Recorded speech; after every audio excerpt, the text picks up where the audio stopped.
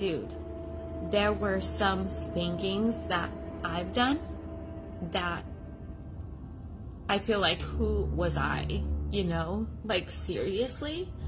Are you, like, these are things that I pray lead my kids' memory, because as a mom, that's the only thing that's in, you know, replay.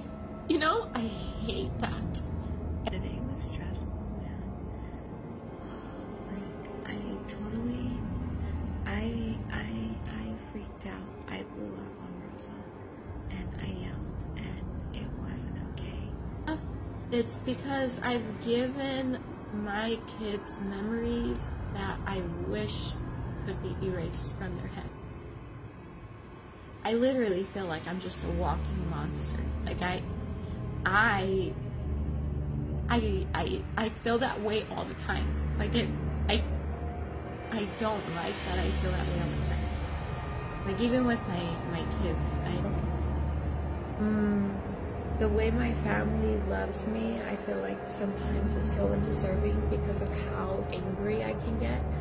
Like I definitely, like, I yelled at Rosa today, and it doesn't feel, like, it never feels good. I always feel like the worst person in the world whenever I lose my patience with my kids. When it does, sometimes it's so hard for me to just kind of cool it.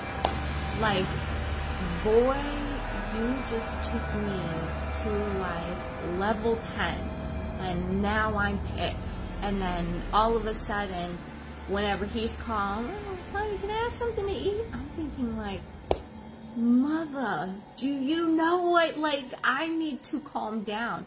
But he doesn't think that, you know, he doesn't know. These are not things that he's thinking. So I'm trying to be careful. It's hard because it's like with Raza, I have to, like, explain things to him in a very different way. Because things just, I don't know. My kids are just very different. Anyways. The room and just laid down because I was losing it. And I told the girls, you need to come and get Raza out of the room right now, because I feel like I'm going to do something I'm going to regret. And I was so serious. So they got him out of the room, and I just went to bed. Raza, say a prayer. Say a prayer. But it's also precious.